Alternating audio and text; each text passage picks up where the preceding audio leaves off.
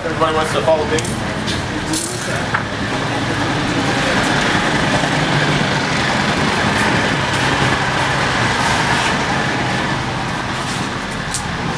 Again, this is another scaffold area where it makes it a lot easier for everyone to work off the scaffolding.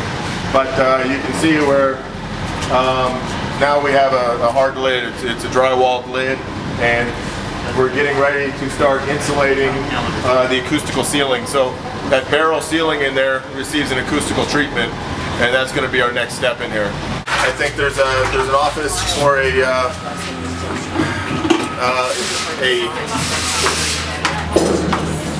might as well go ahead and tell him. I know that because I looked at the plan. Figure out where I was going to be. This is clerk's office. Yeah. All these poles. All those will be closed. This is going to be up where they sit. This will be window. Public window. This will be public window. Drywall, all that's happened today.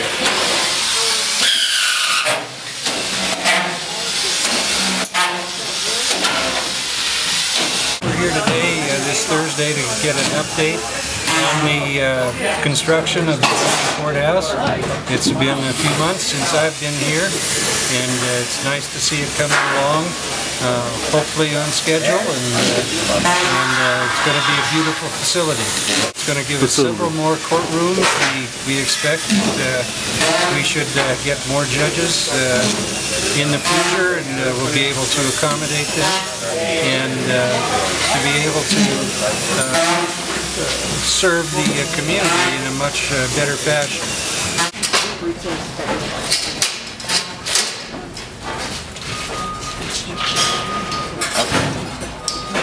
So after everyone's done looking at the last courtroom up here, we're going to go all the way back down this hallway again, and then we're going to go down 2 flights of stairs, and we're going to go into the lower level. And the lower level is where we have an arraignment court, and that's probably the courtroom that's the furthest along. And then we're going to go look at all of the in-custody holding areas. Okay?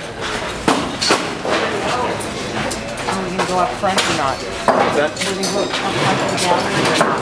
Oh, like up through here now? Anyone's interested in that? We can. We can do that.